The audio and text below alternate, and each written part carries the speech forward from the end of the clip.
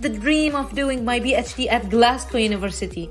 It's becoming true. I started my journey of contributing to the educational system by including every possible learning interactive method as learning credit for the learner in the online learning environment, encouraging students to enjoy learning throughout practicing what they have learned. It's not for passing exams, but it includes much more from students' daily life in school. My research focuses on measuring students' learning status based on every possible non-assessment based interaction, such as peer review. I aim to help students check how much ready they are to take an exam. It also helps them to know how much they have learned and so succeed in passing their courses.